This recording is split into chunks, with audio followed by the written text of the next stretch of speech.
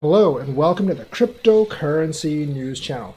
Now, we have a long-term kind of like warning lookout thing that could actually be bad long-term. Now, this like temporary dump is basically bad short-term, but if it affects the long-term factor, then it's much worse. And the long-term factor is regulations. And there are government officials in Congress right now looking at regulations and they could actually be much harsher than we had hoped for.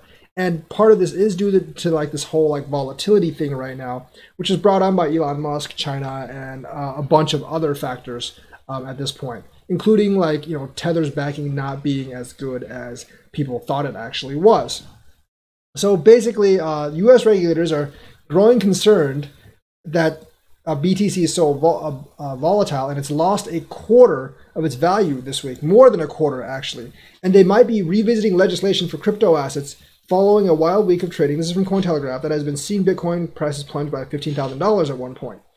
So like the financial regulators are like looking at the Fed, looking at what they can actually do, and they might actually use this dump as an excuse to really put in some harsh regulations for crypto. It might make it much, much harder to actually create your own asset or create your own coin. Now, I'm not really sure how effective this is going to be, because like crypto is a worldwide phenomenon. It's not only by the United States. However, the US is a really big player. About 40% of all crypto investments do come from the United States. So the US basically saying like, no, we're not really allowing like X crypto could actually be really bad. You might actually have to show some like proof of your actual project before you actually get approved and get listed on any US exchange or do a business with any kind of US business. And that could shut down a lot of cryptos, including a lot that people have actually invested in right now. But that would actually go a long way to kill a lot of the crypto scams in the United States. If you are going to determine to use a VPN to actually buy crappy cryptos on a non-US exchange, then you're on your own. They can't really do anything about that, and I don't think they should be actually responsible for that. They're looking at an overall regulatory approach and then creating a framework on this. And they're concerned with illicit activities, but they're also concerned with like the pumping and dumping. For example, Pancake Bunny, which is another Binance Smart Chain DeFi, just tanked 96% today after a $200 million exploit. That's not helping when regulators look at that. They're like, oh, DeFi, let's look at it. Oh, well, it's like, 10 billion scams and a lot of exploits. They're going to really crack down on that one sector, and that could actually kill the DeFi bubble, which would actually, really shrink, which could actually pop the crypto bubble. And NFTs, are another thing.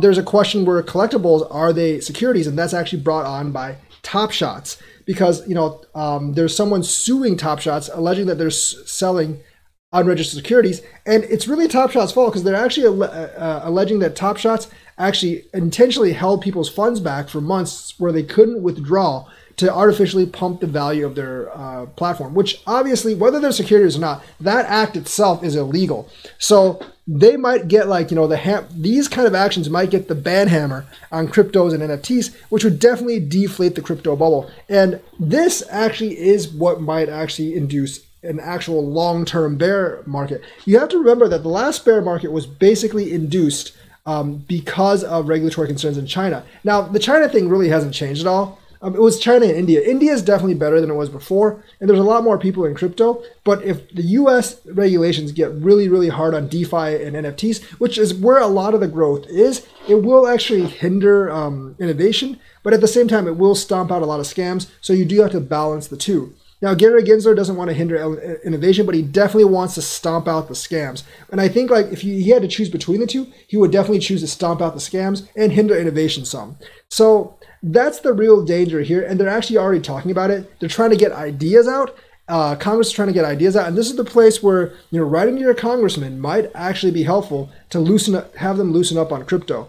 Obviously, there's definitely the threat of like scams. There's definitely this threat of like market manipulation. Maybe they'll write like something that prevents Elon Musk from tweeting out random shit in the future. I'm not really sure, but they're seeing right now that like DeFi is full of scams.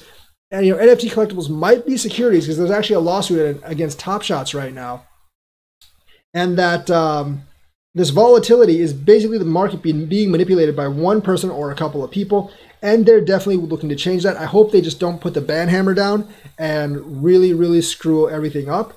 but there's a good chance they actually might. So that's the real danger. It's not like, you know, Elon like tweeting and then crypto dropping $5,000. That can recover very fast. It's not like individual exploits in DeFi. Those can be written off. But all these factors coming together, it's coming together at a very, very bad time. And that could really, really shut down the crypto bull run and induce a bear market by the same thing that induced the bear market last time, which is regulations. But these regulations won't be because of no reason. It could actually be because of legitimate reasons. I mean, I know a lot of you may not actually believe that, but it could actually be because of legitimate reasons. Because if you're seeing like, you know, DeFi exploits every day, people like NFT platforms holding customers' funds back on purpose with no other reason than to inflate their own value, and you're seeing like, you know, Elon Musk like, you know, basically control the market by himself, then yeah, there is actually a reason for harsh regulations, and you can't really deny them that. So hopefully this works out well. Write to your congressman maybe, and hopefully I'll be praying that this works out in our favor. So that's the news for today. Let me know what you think. Like and subscribe, and hit that bell notifications button. Thank you, and have a nice day.